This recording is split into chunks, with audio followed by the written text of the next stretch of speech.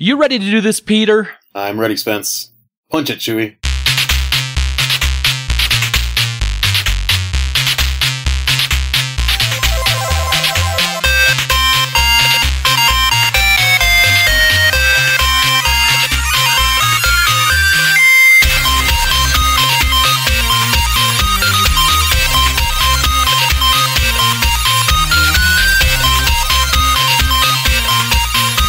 Welcome, super friends, to the Fortress of Nerditude podcast, a safe place to talk about all things in nerd and pop culture.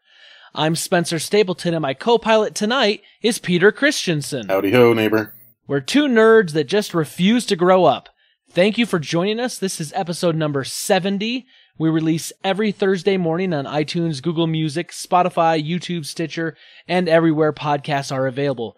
If you like what you're hearing, hit that subscribe button and get us automatically each and every week in your ear holes. Oh, not the ear holes. Peter, welcome back to the podcast. It's episode number 70. I looked it up. The last time you were on the Fortress of Nerditude was episode 18 when we did a movie club on Doctor Strange. It's been a while. How are you? I'm doing really well. I actually watched Doctor Strange this weekend, and it holds up. Still trippy, still fun, still Fortress of Nerditude worthy. Nice, nice. So what's new? What's going on in your life? Last time we talked, you were up in Seattle. You were working for the Big A. Mm-hmm. You still working for the Big A up there? Still work at Amazon, working on something that it has not been released yet, but will be really fun when it is, and then I can talk about it more. Secret projects, I like it. Yep. And so, I've got... are you using, like, vibranium for what you're... I mean, can you tell us anything? Is it something in Wakanda, like, that's being imported? I mean, what's going on? I mean, if I was using vibranium, I would not be at liberty to discuss it. Dang. One way or another. Nothing. Okay. So tell us what's going on with the family, in your personal life. What's new? Yeah, so we're real busy. My oldest is in middle school doing advanced algebra and starting to do the young women's activities at church, getting ready for camp this summer. My second daughter's in 4th grade. She's loving it. She's a ton of fun. My youngest is in kindergarten. He's a silly kid.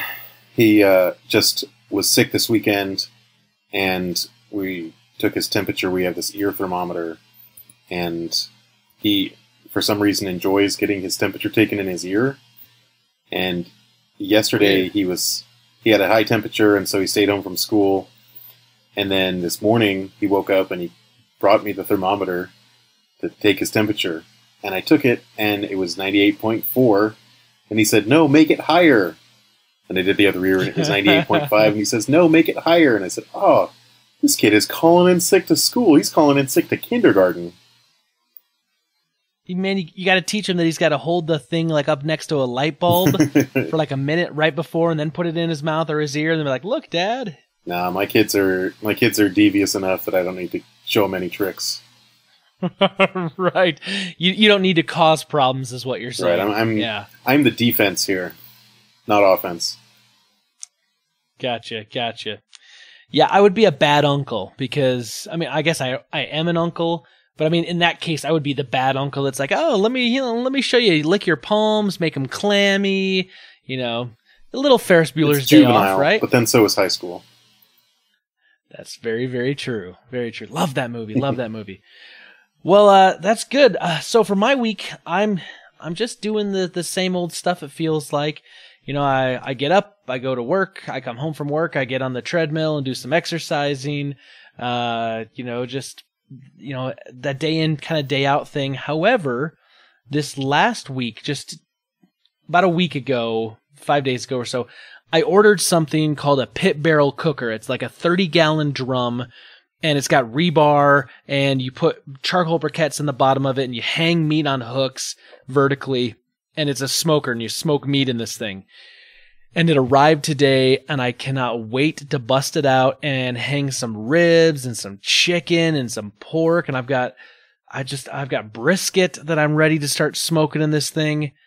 It's a shame that it's like so late at night because I want to dig into this thing, because I've just been craving good barbecue, and the thing was relatively inexpensive compared to like a Traeger, which I've been looking at for years and just never pulled the trigger on, but it's like less than half the price.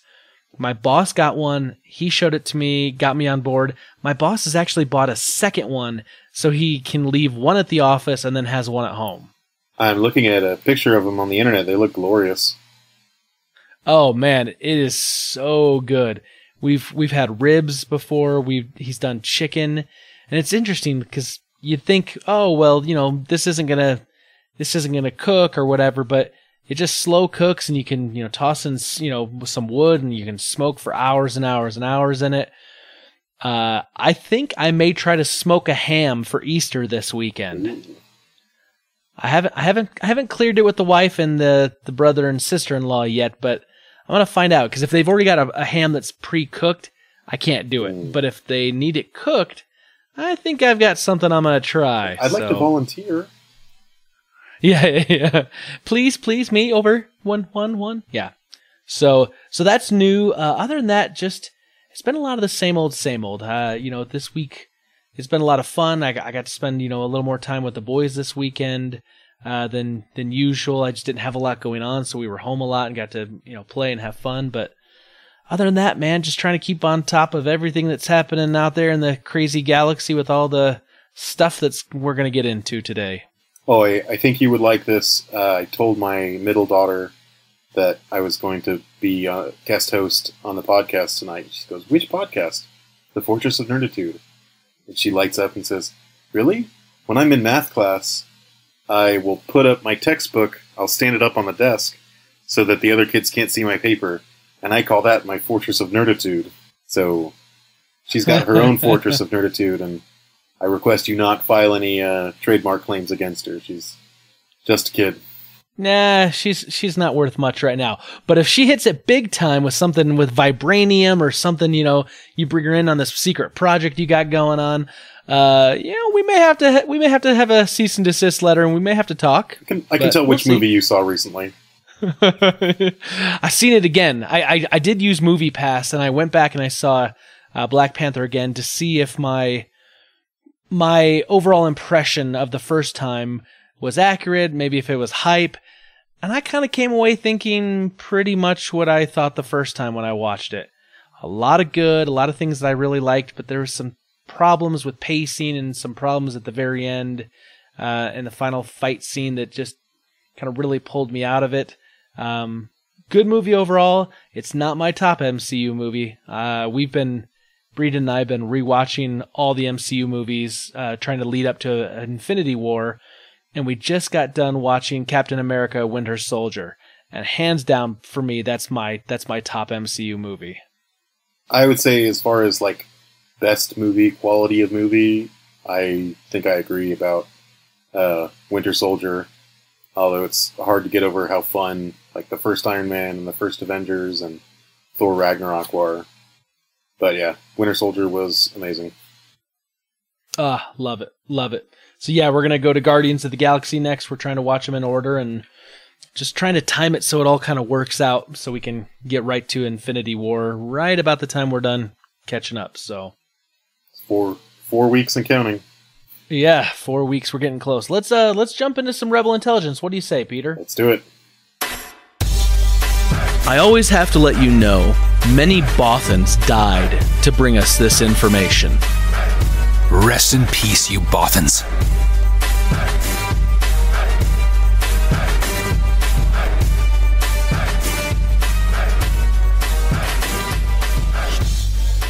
Okay, Peter, Rebel Intelligence, what do you have for me this week? All right, well, in the ongoing debate to determine whether the Earth is flat or round, a self-declared flat Earth researcher named Mad Mike Hughes built a rocket and shot himself 1,875 feet into the sky. Is there really a debate still going on? I don't know if debate is the right word. There's maybe some spirited dissent. Yeah.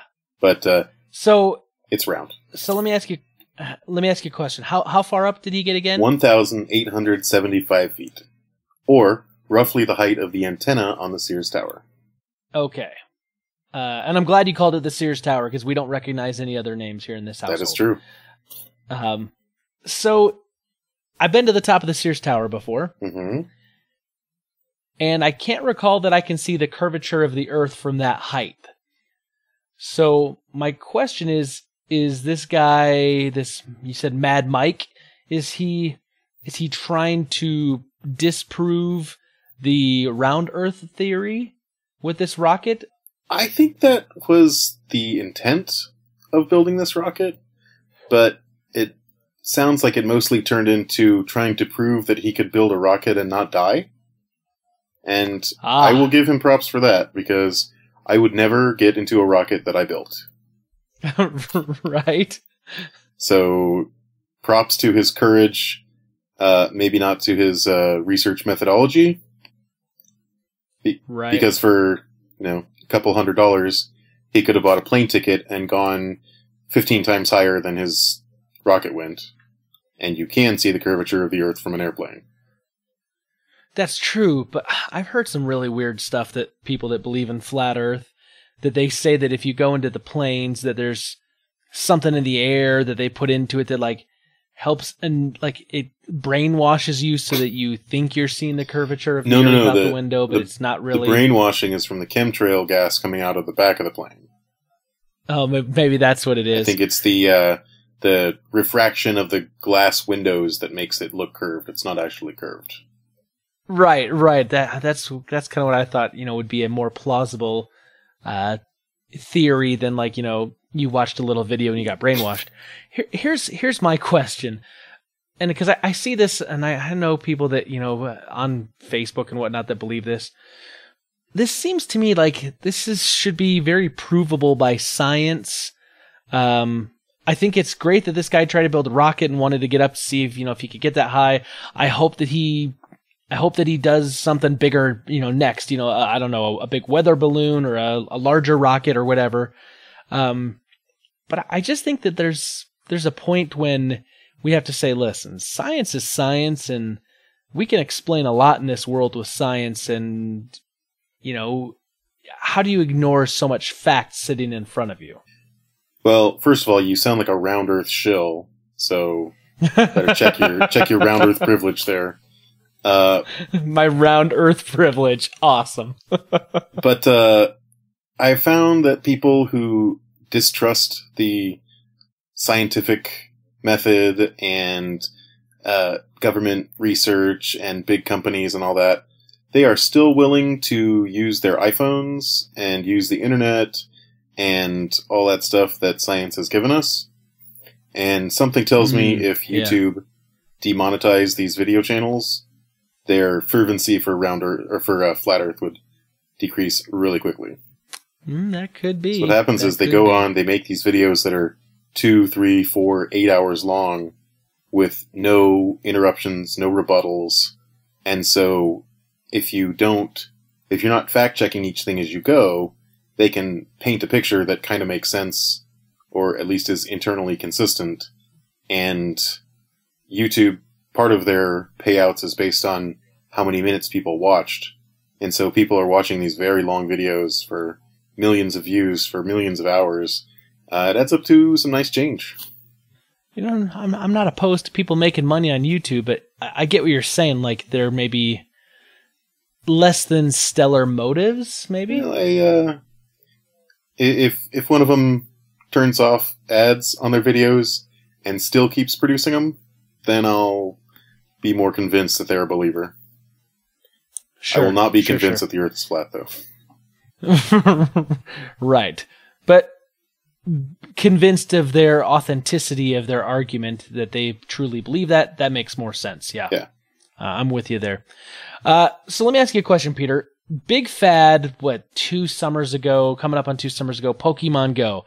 Did you or your family ever get into the Pokemon Go craze? My daughter got into it a little bit, but she didn't have her own transportation to get to where the good Pokestops were, and so she got bored with catching the ones that would show up in our backyard. So it's not a big thing in our household. I didn't get into it right at first, but I got into it a little later because I was like, okay, let me check this out. And it was a fun game. It got me out walking around. I went and walked with the boys. What I did find, though, was my church building was a Pokestop. So every 5 minutes you can spin the little Pokestop and collect more balls and, potions or whatever. And so I found that about every 5 minutes during the 3-hour session of church, I would just open it up, flick it once, and then, collect whatever and be done. And then I was also doing that on Tuesday nights because I teach Boy Scouts, and I found that I was really not paying attention to what was going on around me because I was, hitting that Pokestop nonstop and loading up. But it was a fun game. I played it for a while. Here's the thing that really gets me. It's still going on. And Niantic, the company that produced the game, has just come out with a new, or describing a new update that's coming that basically says that trainers are now going to start receiving research tasks where they can go and do like activities and challenges that can be completed in-game for rewards. And some of the rewards will actually lead trainers to access unique storylines that could include discovering the mystery behind the mythical Pokemon Mew. So the whole thing was, get out, walk around, go collect, as many as you can, right? Got to catch them all. Mm-hmm. Now they're introducing storylines and tasks and in-game rewards for these tasks. Do you think that this is a logical step for that type of game? Because we've got some other AR games coming down the road. We talked about it, I think, last week, that there's a Ghostbusters AR game coming. There's a Harry Potter AR game coming. There's a Jurassic Park AR game coming. Do you think storylines and missions and tasks is going to be the way these are going to go? Or do you think this is just something that Niantic is trying to do to keep their product alive and relevant? I think both of those. Pokemon Go was a huge, huge hit, but it was also a fad, and I think they knew, even in the excitement of it blowing up, that their sustainable audience was not going to be anywhere near that.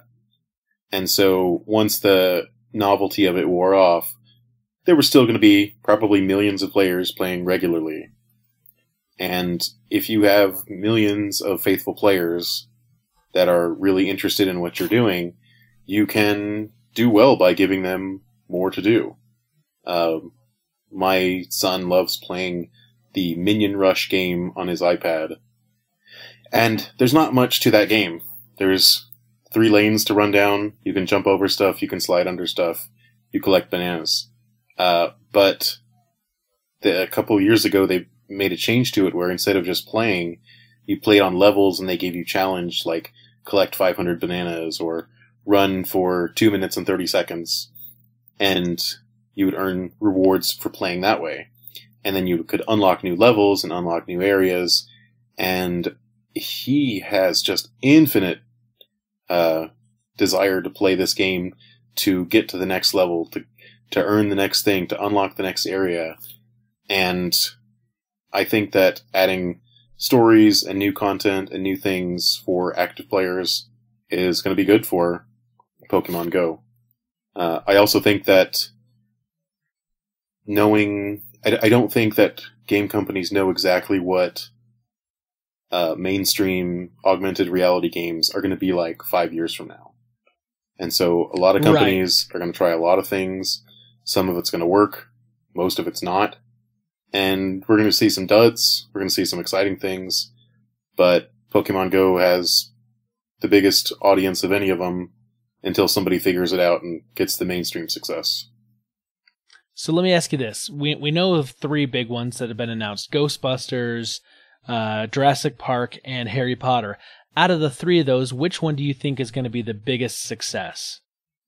Oh, gosh, probably Harry Potter, because people are still spending hundreds of millions of dollars a year marketing Harry Potter books, movies. There's 4 more Fantastic Beasts coming out.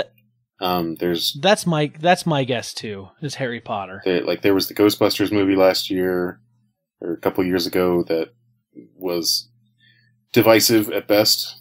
Right. And there's probably not going to be more Ghostbuster movies for a while. There's another Jurassic Park movie coming out, but you can't imagine them coming out with more than one every 2 or 3 years. And it's just nothing compared to tens of millions of books a year, 2 theme parks, a whole string of movies in the can. Harry Potter's going to have the biggest push behind it. I'm with you. I think Harry Potter is going to be the one. Ghostbusters to me sounds really interesting. Once again, though, like my childhood was, in the 80s, and so I love that idea, and I think it could be really fun, but I don't see, unless something big happens in the kind of the Ghostbuster franchise coming up, I don't see how that gets that big of a push. Jurassic Park probably is going to be second place and Ghostbusters third, behind Harry Potter. That's just kind of my feeling on the issue. Which is a bummer because Ghostbusters is the one that is going to make the most sense walking around your normal life. Yeah, exactly. Because in theory, it would be easier to find a ghost floating around than a Tyrannosaurus Rex. Yeah. And I mean, it's all a little silly. Ghostbusters but took place in a modern American city, not a Scottish castle or a tropical island. Right, exactly. What else you got for me, Peter? Well, it's speaking of vibranium, it's a big week for Black Panther as it passed the first Avenger movie to become the highest grossing superhero movie in U.S. history at $631 million. Wow, that's crazy. And it's the third highest comic book movie worldwide, behind the two Avenger movies at $1.2 billion. So it's now the highest grossing domestic superhero movie. Mm-hmm. As I recall, Avengers was sitting like in maybe third place overall, because I think Titanic and Avatar still were ahead of that. Yeah, and I think the Jurassic World, or whatever the last Jurassic Park movie was, is up there as well. So I wonder where that's all going to shake out in the end. It's really interesting to me, kind of the whole keeping track of what's selling this, what's selling that, what's the biggest movie, because of course it's the highest grossing superhero movie domestically. So, but it's got to be in the top 5. So for domestic box office, there's Star Wars: The Force Awakens, Avatar, Titanic, Jurassic World, Black Panther. It would not take much for Black Panther to pass Jurassic World and Titanic. Just $30 million more dollars. Now these are not. Yeah, that should happen. These are not inflation adjusted, so clearly Titanic sold a lot more tickets at 1996 prices. So let me ask you this: without looking, do you know what the number one movie is if you include adjustments for inflation? Isn't it like Gone with the Wind by an enormous margin? It's Gone with the Wind. Gone with the Wind was almost like, I think, it's like almost like $2 billion with inflation. Yeah, it's like not even close. And then it's crazy. Isn't it like The Wizard of Oz and then Star Wars, the original one? Yep. And so it's just interesting because, especially if you go back to like Wizard of Oz and Gone with the Wind, people didn't have TVs in their homes. So like they would just go back to see the movie over and over and over again. Yeah. And they're not streaming movies. They're not even renting them from Blockbuster. They're not even watching them on TV. Right, it's listen to the radio at home or go to the movie theater and see Gone with the Wind again. Which, I mean, that makes a lot of sense, but I always find that interesting. I don't think that will ever be topped, adjusting for inflation, because of course, a movie from 1939 was probably like 10 cents to go see a movie back then. Well, and the entertainment landscape is so different. It's like you look at the numbers of how many people watch the finale of MASH. It's like more than any Super Bowl for the last 20 years, just because there were 3 channels versus 500 channels, plus the internet, plus streaming, plus on demand, plus Facebook, plus everything else. There's nothing is going to be is going to take up the mind share that things could take up when there were fewer options. I will say for Black Panther, when I was watching it, I said half jokingly, half serious that this movie might be the biggest like African American or black cultural thing since Roots. And it sure seems like the money's there. Yeah, I definitely think this is probably the best if you want to call it African American film as far as like financial box office success, easily. But then the nice thing I think about this is that it shows that we're in a day and age where we can have a diverse cast, and a movie can be led and helmed by people of different backgrounds than what we've typically seen for the last 50 years or so. Shout out to the Fast and Furious franchise for their diversity as well. Really? You got to go there? You know I was going to. I'm still waiting to sneak in an Affleck too. Oh gosh! Shout out to Ben Affleck and Steve's love of him and his giant Phoenix back tattoo. Yes. So here's something I found interesting that happened this week. Donald Glover, I'm a big fan of everything Donald Glover does. He was, along with his brother, was going to be writing and I think also producing an animated Deadpool series for FX. And we haven't heard a lot about it. And then this week it says that Glover and his brother Steven, who are going to write it and co-executive produce the show, have exited the project. So realistically, I think the only thing we knew was that Steven Glover and Donald Glover were going to be part of this, and now they're not, and so we don't have any more information on it. Here's my guess, though. Deadpool is a Marvel property, which is now owned by Disney because Fox kind of had the rights, which is why it was going to be put on FX or FXX. But now that Disney owns it, I don't know that we're going to get a lot of Deadpool stuff, to be perfectly honest. And this doesn't really surprise me because I can't see an animated Deadpool movie being played on Disney XD. So it's sad that it's probably going to go into limbo and probably going to die. That's my guess. But we do have a Deadpool 2 movie that's coming out here shortly, and we'll have to kind of see what the big D, what Disney wants to do with this property going forward, because it's obviously a very edgy, gritty, raw property, and that's typically not the way Disney likes to operate. That is true, but Deadpool is one of the most successful superhero movies financially, so money finds a way. Money does find a way. Yes, Dr. Ian Malcolm. I don't know where Disney would put it, but it's too valuable, and I'm sure that Deadpool 2 is going to outperform the first Deadpool movie. So, we'll see. Yeah. It'll be interesting to find out what happens. So, did you ever watch the Teenage Mutant Ninja Turtle cartoon when you were a kid?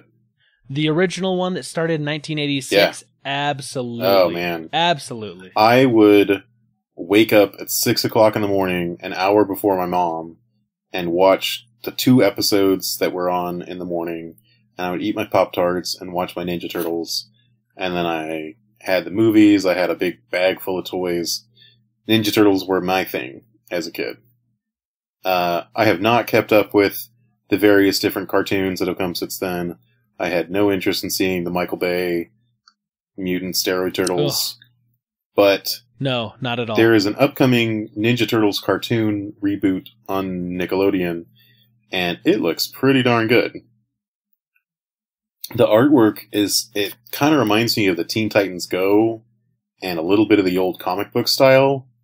And there's just fast action, very dynamic looking. It looks really great. I saw this preview. What did you think of the way the turtles are actually drawn? I am okay with it because they're turtles. They're kind of weird looking, but they're mutant turtles. So how normal are they supposed to look? Sure. You know, they don't look like the Jim Henson animatronic ones, and they don't look like the mutant linebacker ones from Michael Bay. I'm fine with them. I probably won't watch it just because I watch very few TV shows. I mostly watch movies. But I'm curious to see how this turns out. You know, I'm all for Ninja Turtle stuff in theory because I loved it as a kid. I'm just like you, Peter. I would get up Saturday mornings, watch Ninja Turtles, and then whatever else I was into at the time. But it's I loved the original series so much, and the video games, and then the movies that came out in the early '90s that were so bad if you try to watch them now. I mean, come on, Vanilla Ice was heavily featured in the second one. It's without very Vanilla dated, Ice, but, we wouldn't have Ninja Rap. Yeah, go Ninja, go Ninja, go. I looked at this and I like the art style, but I just didn't care for the way the turtles were drawn as much. Like, I think it'd be okay, and I think if I watched it, I'd probably get used to it. But I didn't, it didn't maybe hit me the way I would want it to. But I do like that kind of art style overall, like in general. So, I don't know. I may try it out on my boys and see if they like it. Because if they like it, then I could see myself kind of watching it with them. But if they don't care for it, it might not be something I watch. Well, so much of it comes down to how they convey the personalities of the turtles.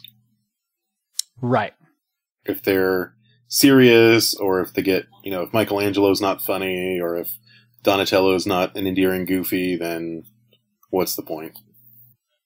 Right. I mean, that was the beauty of the original, is that all the turtles looked identical except for the color of their, headbands, basically, and then their weapons that they had. And so it was all personality and voice acting. Yep. And so if this isn't strong in that, it might, it might suffer some. It might hurt a little bit. Yeah, everybody had their turtle that they could relate to. I was a Donatello. I was a Donatello as well. I love Donatello. Strange that the Fortress of Nerditude has Donatellos. Yeah. Well, I mean, that makes sense. I could meet people that, like, my brother loved Raph. And I met a lot of people that liked Mikey, Michelangelo. I didn't meet a lot of people in my travels that loved Leonardo, like that was their turtle. I don't know why. I feel like people that like Leonardo would go into Wall Street. That's the determining factor. I see here on your essay that you filled out that you were a big fan of Leonardo. We're going to put you right on Wall Street and you can ring the bell. No, they're confident. They expect other people to do what they say. They're not going to back down from any challenge. No, that does make sense. It's just I don't know if I've ever come across anyone. So if you are a super friend and you're out there and like Leo is your guy, holler at me, shout at me and tell me why. You're clearly not supposed to say that you like Leonardo because he was the almost parental figure among them. You were supposed to say you were either a party dude like Raphael or like Michelangelo, or a tough guy like Raphael. Yeah. Okay, so the last thing I had, this is kind of interesting. Peter, I don't know if you and I have talked about this, but Suicide Squad. Did you see that movie? I actually kind of liked it once you get over what a sloppy mess it is. What a dumpster fire of a movie it was. Like, any given 5 minutes of it was great, but the way they put it together was not great. And I did not grow up with DC characters besides Superman and Batman, and so the Suicide Squad characters were all new to me, and I wanted to hear more about all of them.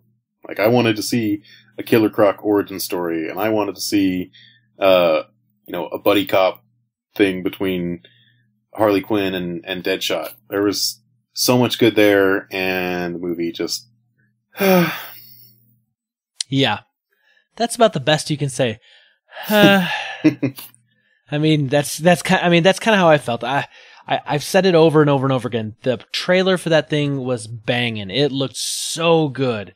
And I went in with thinking that this was going to be a great movie, or at least a good movie. And I came away going, oh, ouch, why? So here's the thing that's really interesting. When movies bomb like this, which it was a bomb, it's a dumpster fire.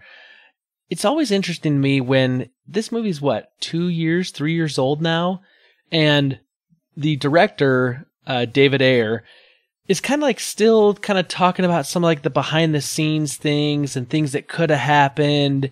Almost like he's trying to like defend like what the movie could have been, but it didn't end up. Apparently there was supposed to be something where Joker's original scheme was supposed to be like he was going to try to get into an alliance with the Enchantress, and they were going to kind of like team up, because the Joker's character, you know, that was played by Jared Leto, kind of felt almost out of place to me in this movie. Like it kind of felt like he was shoehorned in and there wasn't a lot of real reason for him to be there necessarily. And we see him in some places and he's, you know, just, I don't know, it just wasn't there, but basically he was supposed to kind of get together with Enchantress. They were also going to show him like trying to get together with Harley a little bit more and like pleading with her to leave the squad and come back to Gotham with him. And just some other stuff, like, you know, with kind of how he treats Harley and whatnot, that was going to be a little different, that maybe would have painted her character a little more sympathetic. You know, it's going to show him being a little more abusive of her, and so you'd be a little more sympathetic to her. But none of that stuff happened, right? None of it really, you know, got past the cutting room floor, and so we don't get to see, you know, what David Ayer is saying, like the growth and development of the Joker. But here's the thing. There's still going to be a Joker and Harley Quinn movie coming up, along with a Joker film, a Harley film, the Gotham City Sirens, and a sequel to Suicide Squad. Now, if I'm counting along, we're talking 1, 2, 3, 4, 5 movies that are essentially going to branch off of Suicide Squad. Why is my question. Because all the pieces of Suicide Squad were good, but its composition as a movie was what was bad. Do you know the story of the director and the recutting and everything? Not fully. I know that.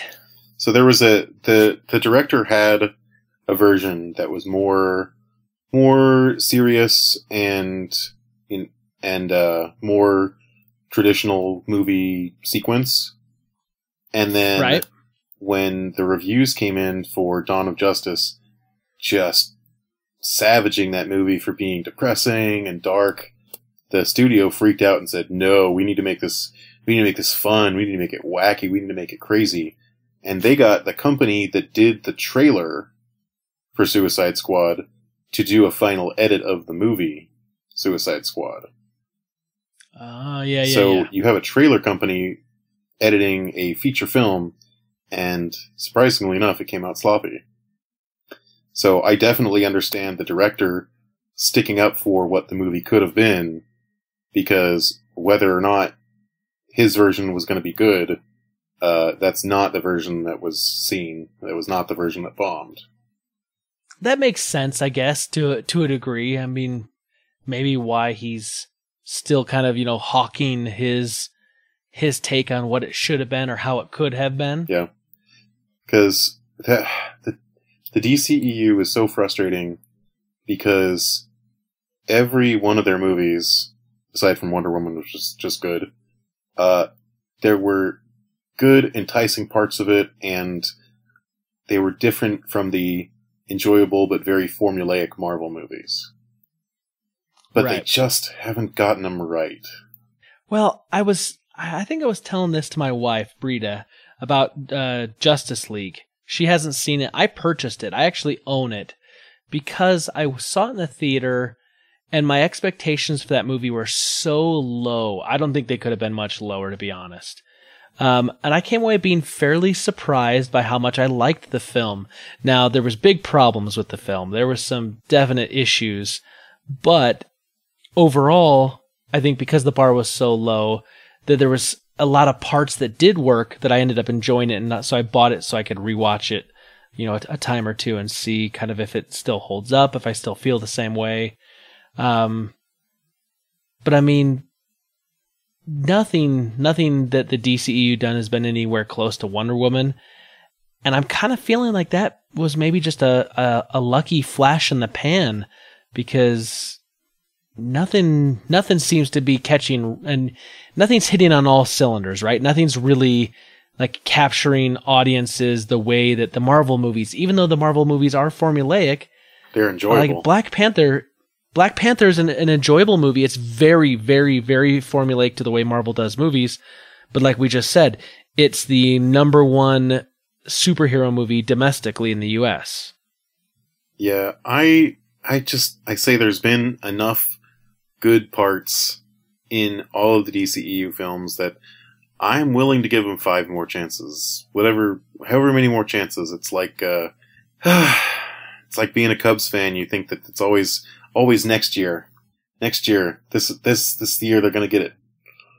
Maybe the Harley Quinn movie, maybe the Joker and Harley movie, maybe the Gotham City Sirens. I read about the Gotham City Sirens, and the cast of it sounded really good. I can't remember who it was. Yeah. Nice. I read the casting too, and this was a while back, and I thought the casting sounded pretty good. But I'm just kind of at this point where the DCEU, where it's like, I need it to do more. I need it to start hitting right.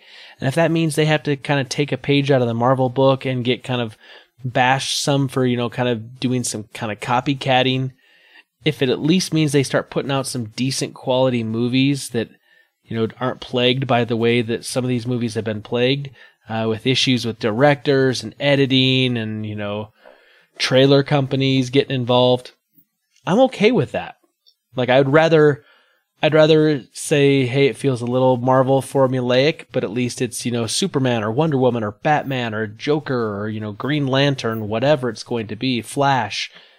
At least if it's a good movie, I don't want to see bad movies in the DCEU anymore, because the more they do that, they hurt their brand. They hurt those characters.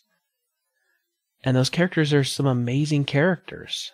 Well, we'll see. I felt like the Justice League movie was, they put the Avengers in an old copy machine and cranked out a imperfect copy. But You know what? I enjoyed it. Yeah, I did too. I wish they weren't doing it backwards, where we have the team up movie and then we're going to go back and do all the origin stories. They needed to do the origin stories so we cared about those characters a little bit more. I didn't care about Aquaman or Cyborg at all. I liked the Flash well enough, but that also may be my personal bias because I watched the Flash television show and I really like that show. Well, I mean, you got good source material. You got $200 million a pop to make these things. You figure they got to get it right eventually. I hope so. That's all I've got for Rebel Intelligence. Peter, did you have anything else? Nope, that was it. Well, let's move on. Last week, we had a conversation. Josh was on the podcast, my brother, and we were talking about the video game movie curse. Is it a real thing? Is it not a real thing? Because there hasn't been a lot of great video games that have been adapted into movies. And the question of the week was, what video game or video game franchise would you like to see adapted into a movie? And, Peter, usually we start over on the email, and usually you write in, and I've got your response here, but I figure you're with me, so tell me, Peter, what video game franchise or video game would you like to see translated into a movie? Hold on, I'm going to read my email because I took the trouble to write it. It said, now everybody can hear it, my own words in my own voice. Dear nerds, go for it. R.E. Stephen Hawking, I was also going to mention his appearance on The Simpsons. I will second the recommendation for the podcast Reply All. I don't believe in the video game curse. I just think there's a difference between the kind of story that sets up actions a player can take versus a narrative that you are led through. Trying to make a movie out of a game's story is doomed to failure. Creating new stories in the world or with the characters from a game has potential. Basically all the things you and Josh said. My game-playing experience is decades out of date now, so I'm missing a lot, but I would love to see a movie set in the Legend of Zelda world. Happy, most recent episode number, Peter Christensen. 69, dude! I I like what you said there, Peter, and I did have it up when you read it. I like what you said about, well, agreeing with us, first of all, that was nice. But about a movie set kind of in a video game world, but not necessarily tied to the video game story. So doing something kind of extra, it's giving something else for the characters to do, something different. Because I personally think that's the way they need to go if they want to make it, something that is going to bring in other audiences, that they don't need to rely on, here's the beats from the video game that we have to hit, right? So I actually liked the Warcraft movie, but the first time I watched it, I had not an earthly clue what was happening because I didn't play the games. I didn't know the character names. I didn't know the place names. It was so confusing, but it looked cool, and the orcs looked great and all this. And after watching it a couple times, and I learned the places and people, then I was okay with the story. But they were trying to make a movie out of one of the game stories, and it was just too much for a new audience. If they had taken, I haven't seen that yet. If they had taken, 1/2 to 2/3 of the material they tried to cover and made a movie out of that, it would have been much more legible for a first-timer. But the movie that they made was only really enjoyable on first viewing for long-time Warcraft fans. I played World of Warcraft for a number of years. I also played Warcraft 3 for a while. I loved both of those games. I didn't see the movie only because I kind of feel like I've stepped out of that world for so long now. Would you recommend watching that, though? I mean, would you say it's a good enough movie? I'd see it with Movie Pass. You'd see it with Movie Pass. Touché, sir. Touché. No, it's one of the most beautiful movies visually that I've seen in a while. And ironically, the orc characters are they're such good actors, and they're portrayed as so, emotive and lifelike. The human characters are pretty flat and dull. If you were an alien and you came to Earth and watched this movie, you would assume that we were a planet full of orcs acting in the movie, and they had low-quality CGI humans. Really? I mean, they still look like humans, but they were just so much less effective characters than the orcs, who were, I think, some of the best CG characters outside of Star Wars and Lord of the Rings. Interesting. Well, I think I've got it on Amazon Prime that I can watch it on. Give it a shot. So I may have to queue that up and watch that maybe this weekend. So it's probably one I'm gonna have to watch when my wife is already asleep, because I don't think she's gonna want to watch it with me.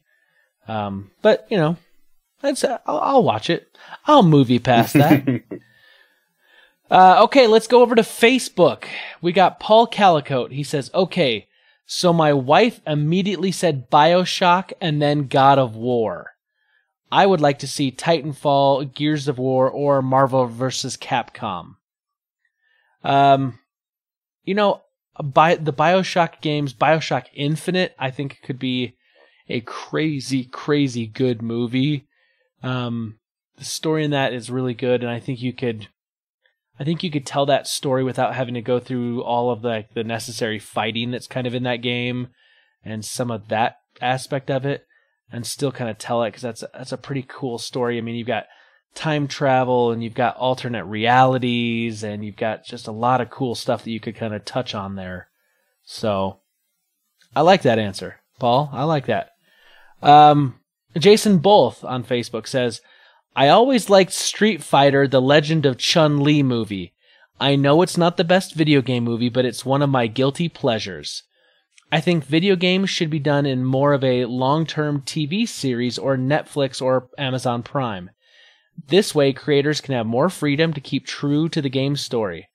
I'm not a big gamer, but I would have to say Star Wars: Knights of the Old Republic. I think this should be done in a live-action TV series. That way the story doesn't feel forced.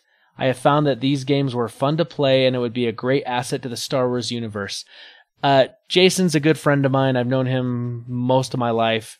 But I've got to say, that's probably the most perfect answer that I can think of is Star Wars The Old Republic.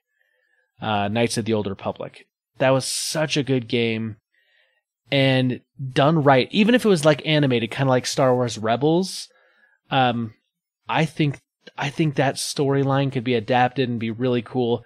But I do agree with him. It has to be something that's a TV format, not a movie. That you couldn't do that. You couldn't do that story in 2 hours.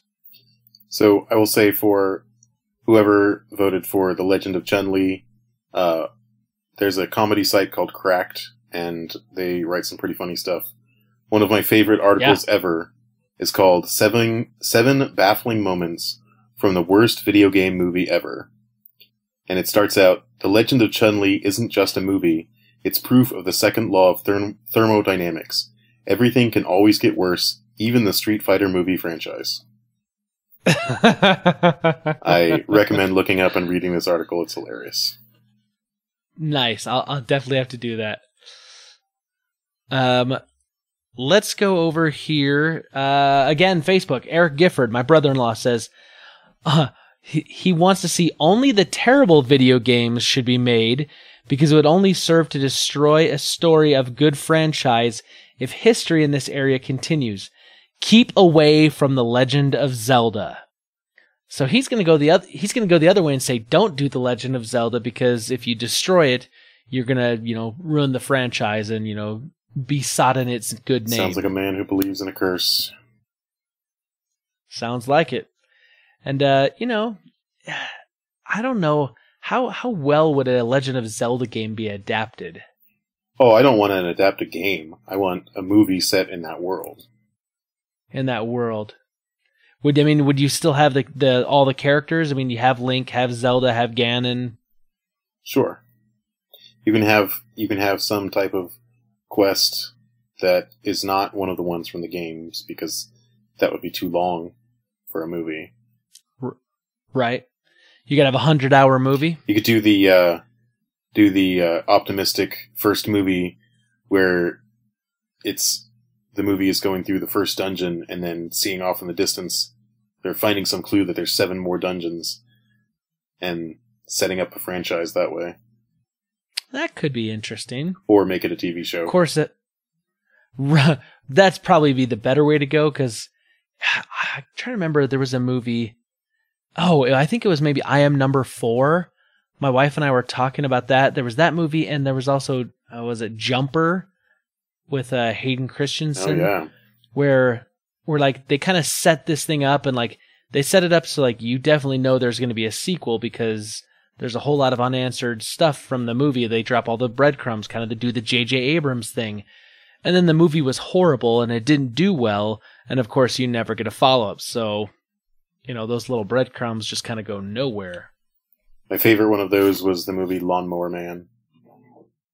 It ended with a great setup for a sequel, but the movie did not do well. And so I think it got a direct-to-video sequel a few years later, but it was very optimistic about its chances of success. Right. And you have to be careful, I think, with that, right? I mean, dropping like little subtle Easter eggs or little things, but if you're like, to be continued, like imagine if Back to the Future had said to be continued and then Back to the Future 2 never happened. Like, talk about like a freaking tease. That would suck. Going over to Twitter. Mike BC at Mike BC 1985 says, The Last of Us. I think that's obvious. I'm with you there, Mike. Yeah, it says, also Quantum Break was great with the TV episode as cutscenes, but I'd like to see that as a full movie or miniseries. I never played the Quantum Break games just because it was on Xbox and I don't have one, but I heard a lot of people really liked it. So, okay, make it happen. I'm down with that. Animation fan at dspin67 says, I want to see Uncharted. I know there's been talks, not sure where they're in on getting this to the screen. I think God of War would be a good one to bring to the big screen if done right. No live action, only animation, but done by a top studio. I'm down with the Uncharted.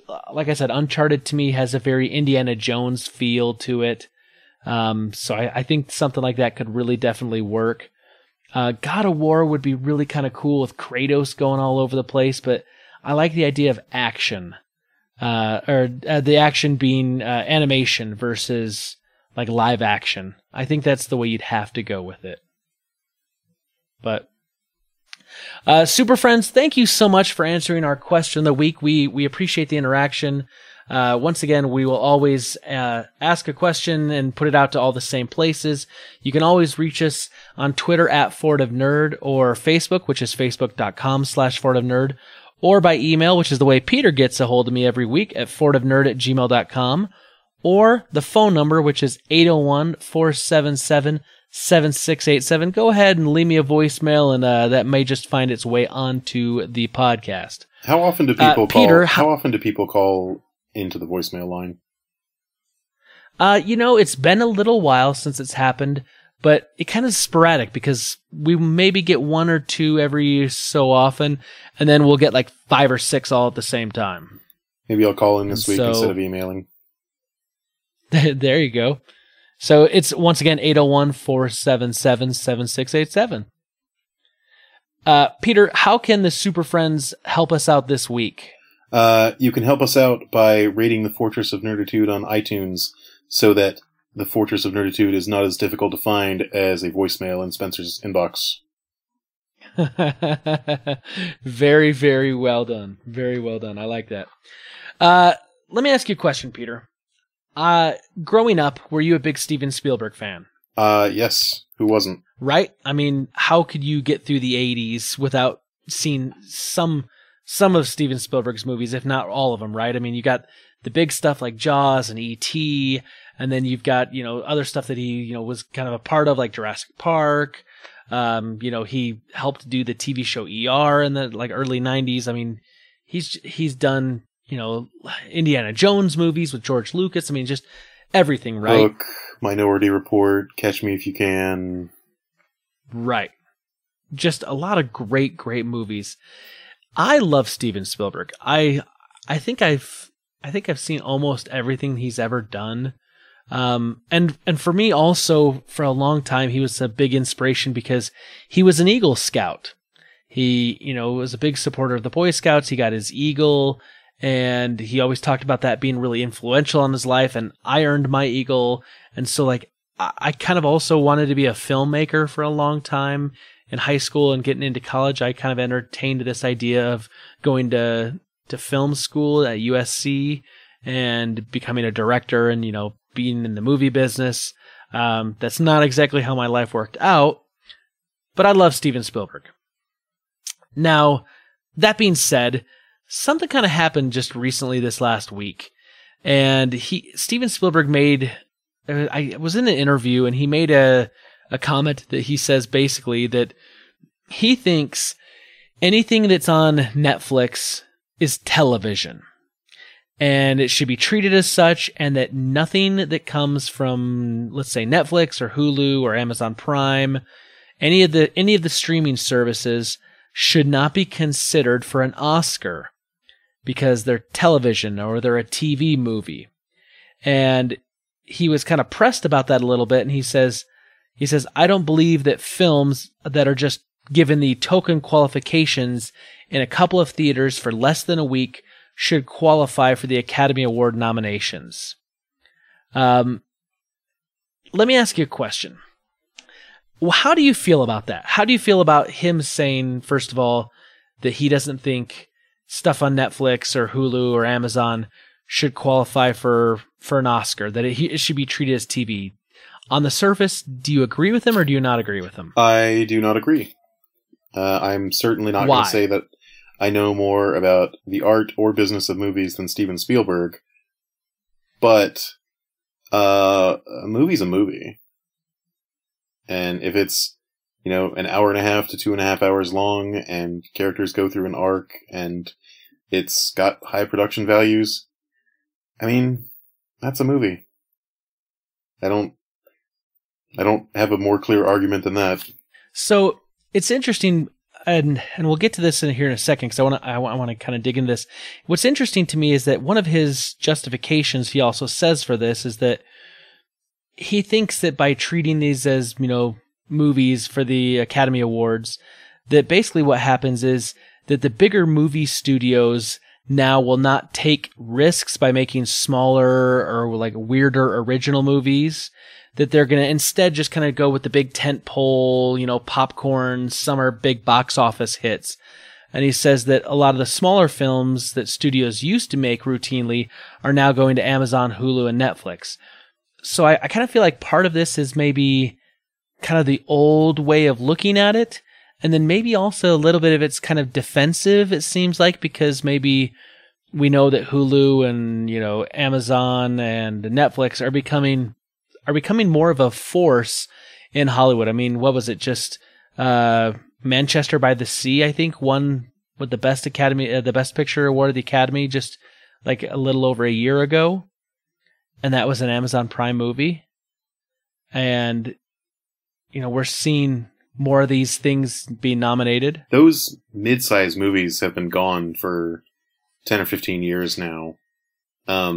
Structurally, the movie business has about the same number of theaters, but there's a much bigger audience worldwide. So the number of movies getting made hasn't changed a lot, but the size of the market has. So you're gonna see more big movies and fewer middle movies because same number of movies are competing for a bigger pie. And then small movies can go to film festivals.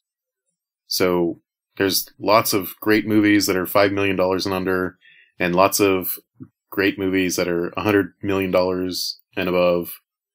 But like a $40 million romantic comedy or character drama, that's going to go to TV. Because it's not going to justify being on screens when the next franchise superhero or Star Wars movie could be up there. Right. So I looked it up to see kind of like what the eligibility requirements are for getting a picture nominated for the Academy Awards, because he was kind of saying that, token qualifications. And so here's the qualifications. First of all, a feature-length movie is considered any movie over 40 minutes. So anything under 40 minutes is going to be a short, something like that. So it has to be 40 minutes or over. 40 minutes. Has to be publicly exhibited by a means of 35 millimeter or 70 millimeter film, or in a 24 by 4 or 48 frame progressive scan digital cinema format. So basically it needs to be something with a minimum resolution of like 2048 by 2048 by 1080 pixels, right? So that's 35 millimeter, 70 millimeter, or it's got to be digital, but it has to meet certain requirements. So it can't be something shot on an iPhone. Currently, they make it up there. The audio has to be typically a 5.1 or 7.1 channel surround sound discrete audio, or if it's a non-mono configuration, the audio has to have at least 3 channels, left, center, and right. It has to have 4 paid admission for a commercial motion picture theater in Los Angeles County. So basically you have to pay admission at a commercial theater in Los Angeles County. It has to have a qualified run of at least 7 consecutive days, during which period screenings must occur at least 3 times a day, and one screening has to be from 6 to 10 p.m. daily. So it has to run in Los Angeles County in a theater for 7 days. It has to show at least 3 times a day, and one of them has to be between 6 and 10. They also have to advertise and they exploit the movie during their Los Angeles County qualifying run in a manner normal and customary to theatrical feature distribution practices, and it has to be released within the awards year deadline, which is, January 1 to December 31st. Basically, then it says that if it's first broadcast on TV, cable television, pay-per-view, video on demand, DVD, or internet transmission, it is ineligible.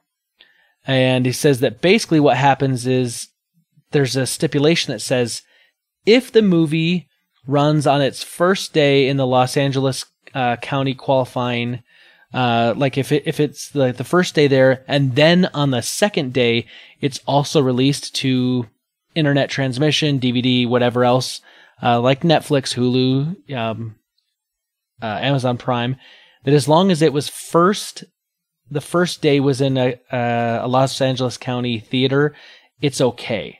Like that still counts. So, and then of course it has to have all the normal stuff like full screen credits and all the kind of the normal stuff. If there's any disputes, the Academy will figure that out. If it was the motion picture first was theatrically released inside the U.S. Prior to Los Angeles County, it'll still qualify as long as whatever, like, so if it's in festivals, right? Like if it goes to Sundance or there's screenings, as long as it makes it to Los Angeles County and nothing's changed, it's good. As long as it hasn't gone on or the internet. Or if it was outside of the U.S. before its Los Angeles County qualifying run, it still can be submitted as long as it takes place in all the commercial motion pictures, blah, blah, blah, blah, blah. And as long as no non-theatrical public exhibition or distribution. So any of the ways we kind of talked about. And then just some other stuff on screen credits and whatnot. Here's the other thing. You can only have one Los Angeles County qualifying run, and the earliest run is the one that'll count. So let's say they show a movie for 7 days, and then they go back and they redo a whole bunch of stuff, and then they run it again. The first one is going to be the qualifying one. So any changes that'll happen. So I guess what's happening to me, what it sounds like this is happening, and maybe this is where Steven Spielberg's kind of coming in, is that it sounds like what's happening is these, movies that are like Manchester by the Sea, right? So this would have had to have had a run in Los Angeles County for 7 days. But what they could have done is they could have put it up, and the first day it's only available in, the one theater or, the 3 theaters or however many they put it in, just a handful. And then on day 2 of their 7-day run, they also release it on Amazon Prime, which is where most people would go out and watch it, because they're really intending to run on Amazon Prime. They're only going to run it for 7 days in Los Angeles County, right? In a theater. I remember Netflix just did that. Qualify. Netflix did that for a movie with Idris Elba, like a Beast of No Nation, or some award bait movie about children growing up in an African war zone or something, and it was in one screen in suburban Los Angeles for a week, just so that it would qualify for Oscar nomination. I think it's interesting after you read those rules that those rules fall into 2 categories. Basically, it has to be a movie of a certain length and quality, and then a bunch of finicky rules about when and how it's released. And in my mind, the first part, the rules about it being movie length and high quality, high production value, are 100 times more important than was it released in Los Angeles County for a week. So I'm not part of the Academy. I don't get to make those rules. And if I thought those rules were important, then these internet movie companies skirting the rules this way would be annoying. But I think that those rules are far less important to the art of movies. And I think if the Oscars wants to die on this hill about being shown in theaters as opposed to being visible to people, I think they're just going to be seen as more out of touch with the kind of movies people want to watch and do watch.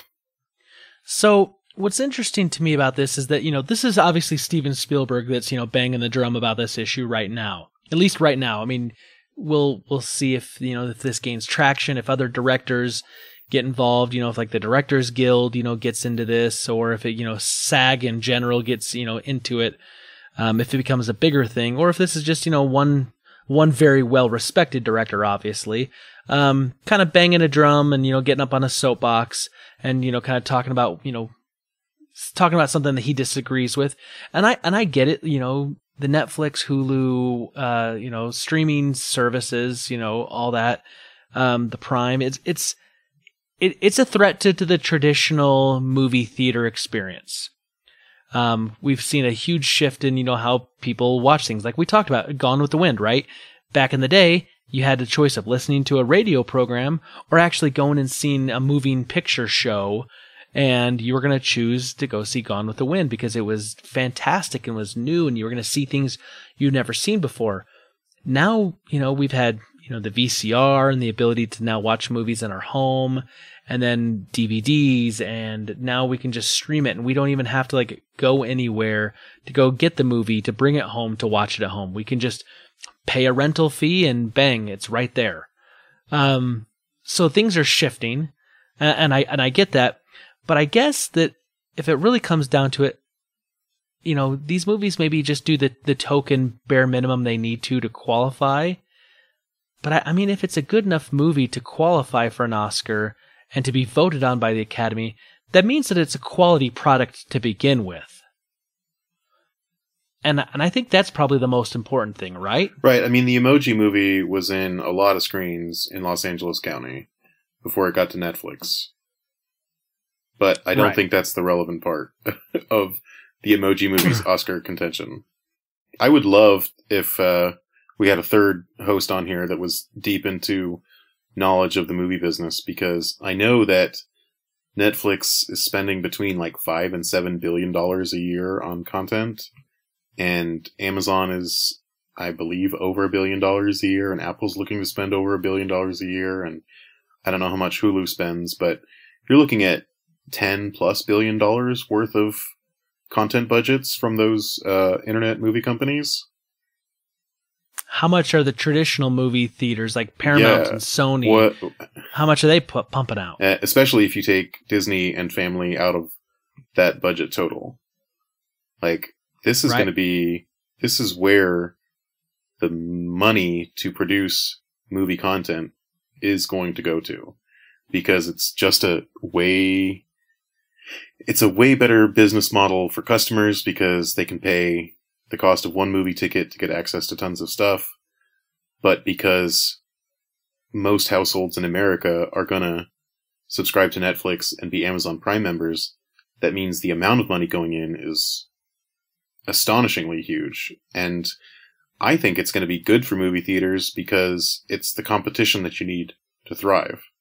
The stuff that you can get for free or for included in your Amazon Prime membership or for $10 a month from Netflix is really, really, really good. And movies have to be better. And I think that some of the movies that have come out in the last 5 years are some of the best movies I've ever seen. From the new Star Wars movies, Moana, Hidden Figures, they're so good. And even though there's more good TV than there ever has been, I've had more fun going to the movies in the last 5 years than I have in a long time. Probably since I was a kid seeing Batman and Terminator 2 and stuff. I'm looking at this issue, I mean, and I'm with you. I mean, we have so much good content that's coming out now because there's so many different people getting involved, right? Because, I mean, you still got all the movie production companies that are there, but you've got the Hulus and the Netflixes and the Amazon Primes, and I know Disney is now getting ready to, gear up and have their own service, and you even have TV stations like CBS. You're doing the CBS All Access, right? So if you want to watch the CBS stuff, all the video on demand, the streaming, we have so much good content out there, and so I just wonder. Well, the production companies are doing great because they're the ones that Netflix is paying to make content. Yeah, absolutely. So I wonder if Steven Spielberg is just upset because he feels like maybe movies that go the traditional route, are going to get edged out of competition, or that they're going to have more competition for the awards. And so here's my thing. If that's what he's worried about, or other directors or other people in the Academy, change the rules. I mean, the rules can be amended. It's, not like, it's not like that can't be changed. Change it so that, that it has to have a 7-day run, but you can't concurrently be streaming it anywhere, after the first day. So it's got to run for a full 7 days, or make it run for a full 2 weeks or something like that. So you could change the rules, but I think think I'm on a different path than Steven on this issue, where I think if it's a good quality movie and if it meets, the technical requirements that the Academy wants, and then they meet the other little, you've got to run it in Los Angeles County for 7 days and at least one day has to be non-concurrent, blah, blah, blah. If it's a quality product, it's a quality product. Like, there's so much good stuff out there. Why would we not want to have some of these things be nominated and be recognized for the contributions in the directing or the acting or the screenplay or the costumes and whatnot? Like, yeah, it's just as good. It's just as high quality. The question is, do the Oscars need the top movies more than the top movies need the Oscars? And I don't know if the Oscars wants to press that question and find out. That's a good question. I mean, because the big movie directors are still making movies, but 10 years from now, are they going to be making, I wonder who the first huge director that's going to make a movie for Netflix as opposed to theaters is going to be, and how many dominoes will fall. I think it's going to happen faster than people think, and it's going to be to the point where if the Oscars don't include streaming internet-funded movies, they're going to be like the NIT basketball tournament, where it used to be prestigious, but now it's a joke compared to the NCAA tournament. Yeah, that's a real good question. Who do you think is going to be the first big director that's going to jump? I think it's going to be some of the directors that maybe are big names, but maybe not necessarily. I think that some of these small directors that Disney and Marvel and Star Wars have tapped to make their movies in their well-defined systems, I think they're going to be the ones to go on, because they don't have tons of movie experience, but they did make a super successful movie. So they can't necessarily punch their ticket like Steven Spielberg can, but getting the director of The Last Jedi to direct your Netflix movie would be a big deal. Or getting Taika Waititi to do your movie after making Thor Ragnarok. That'd be a big get, and I think that's probably where it's going to come from first. I wonder if Quentin Tarantino would do something like that for Netflix. 'Cause to me, that sounds like something he may do. I don't know. I think he's like a film purist. I think I've heard that. That may be true. You're talking about the missing mid-sized movies that just aren't in theaters now. I just watched a movie on Netflix called When We First Met, and it's like Groundhog Day meets Big meets romantic comedy, and it was cute. It was funny. It's got Adam Devine, who's been in the Pitch Perfect movies and stuff. It had no big stars. It had a budget of $10 million. There's no way that movie would have been released in theaters today. But it's on Netflix, and they put it on their front screen for a while, and it was fun, and I enjoyed it. And if those, $10 to $50 million budget movies are on Netflix, that's great. Yeah, I mean, like I said, you look at certain stuff like Stranger Things, right? Stranger Things, I love that show. Would that show be made on TV in today's climate? Maybe. I doubt it. Maybe. Broadcast TV or cable? Broadcast TV. No, but cable TV has been driving prestige television for at least since The Sopranos. Sure. You've got a lot of different things that have been on there, but if it went to Sci-Fi, if that show was on Sci-Fi, it would not have done anywhere near as big a business as it did on Netflix, because more people watch Netflix than they do the Sci-Fi channel. But I don't think broadcast TV, you look at CBS. CBS has got another TV show with Kevin James. Kevin James has been in like one version or another of the same sitcom for probably the last decade, the last 15 years on CBS. Yeah. And, it's, they kind of stick with what they know, Big Bang Theory. Like, I used to really love the Big Bang Theory. Now I still kind of watch it, but I don't find it as funny as I used to. But I mean, they're sticking with shows like that. I don't think you're going to see some of the risks that like a Netflix or an Amazon Prime or a Hulu can take.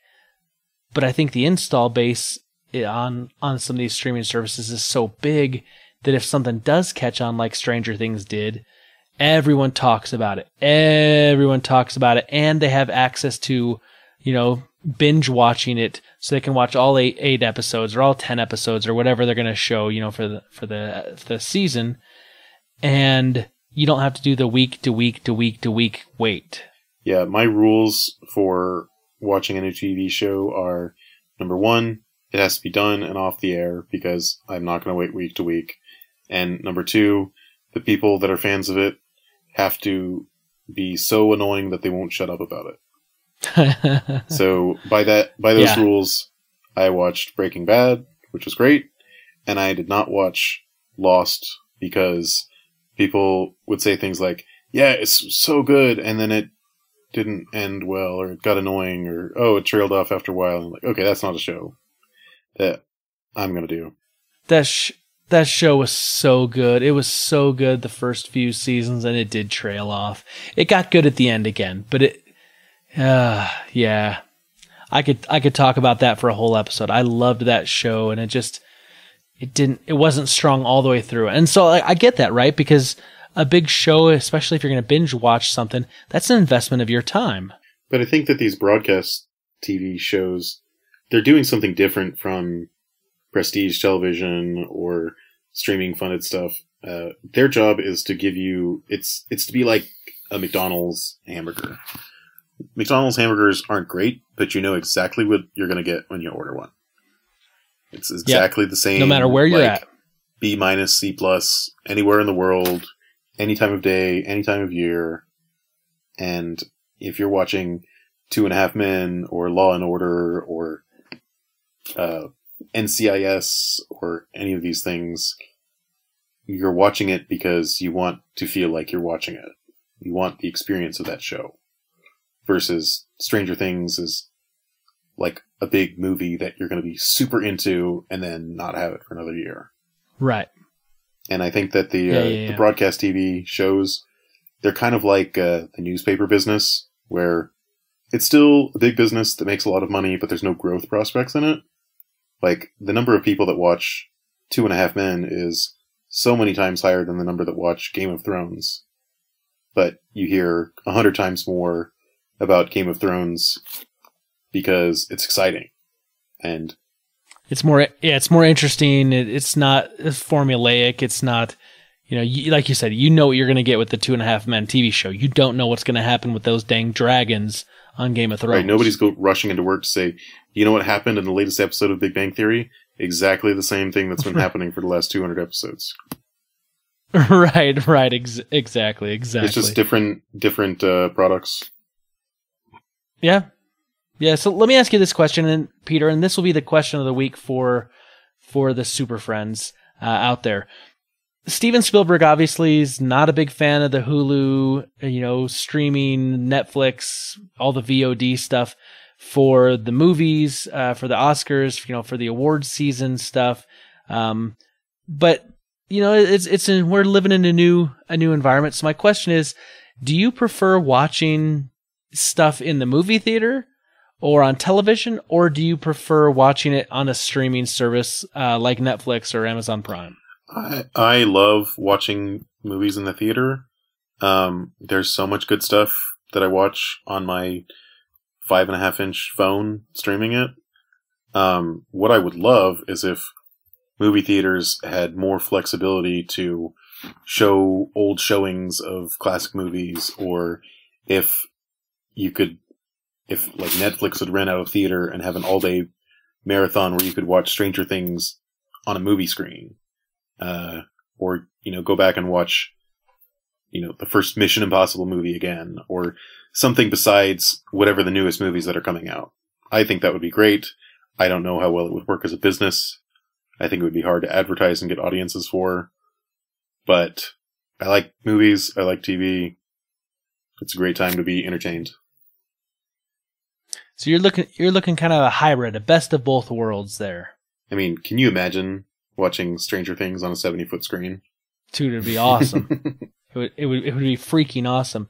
I look at this question, and while as much as I love all the streaming stuff and it's some great content, there is something to be said for going to a movie theater and having that experience of seeing it on the big screen and being there in the dark, and ideally everyone's kind of quiet around you and there's not, a bunch of distractions and kids and phones ringing and, people coming and ringing the doorbell and interrupting you every 10 minutes. There's something about being in that theater and, having that experience. And so for me, that's my preferred method to see some of the big stuff. Like, I don't want to wait for the next, Star Wars movie to come to the streaming service and watch it. And that's not knocking anyone that does, but if I can get out to the theater, I want to go see it in the theater. I want to get the experience that it was actually designed for, which is a part of the reason why I got the movie pass this year, because I wanted to get out more and get to see more movies, and I figured I could, get my money's worth and then some. So that's kind of where I'm at. Like, I want to see it in the way it was designed to be. However, in your scenario, though, if we could stream, older movies, like Ghostbusters, I would go back to the theater and watch the original Ghostbusters again if they were to stream it, whether it was for just a weekend or something, because I love that movie. Or, stuff off Netflix, the Stranger Things, stuff like that. Like, I would go pay to go see that in a theater, because I think that would be a great experience, and it would be something different than, just being home or watching it, on my phone in bed, while I'm supposed to be sleeping or something. I feel like it shouldn't be that hard to make a platform where you say, I want to watch Willow in a movie theater, and if we get this much pledged, then we'll get a screen at, 10 o'clock in the morning on a Thursday, and we can watch Willow on a big screen. Like a Kickstarter kind of for which movies we can see? Yeah, it seems like it wouldn't be that hard because, especially midday or early showings they're not crowded. It couldn't be that expensive to rent a screen, and I don't know what it costs to get the rights to stream an old movie, or it seems so doable. And if anybody, if any Fortress of Nerditude fans have connections to the film industry and want to talk more about this, I would love to talk to somebody who could maybe make it happen. I bring the ideas, you bring the products. Or a voting system, like maybe we have two choices, right? Like, you can go there and either you're going to get to watch Jaws, depending on how everyone votes, or you're going to get to watch Tootsie. And, two classic movies and really good in their own respects for various different reasons. And you vote, and whatever the voting percentage ends up being of the people in the theater, that's the one you get to watch. And either way, you're going to have to be okay with that because you went there knowing you could be one or the other. Or like a theater could set aside one showing a week as the fan chosen, and there's 6 movies that they set aside that you can get the rights to, or that they could get the rights to show, and whatever one gets the most votes or pre-sales, that's what they pick, and then they can market it. There's got to be a way to make it work. Knowing my luck, it would all be Ben Affleck movies or Fast and Furious movies. So I don't know how I feel about this now that I'm thinking about it. You would love to see Geely on the big screen again. Oh, no. Daredevil, anyway, Super Friends, that Dogma.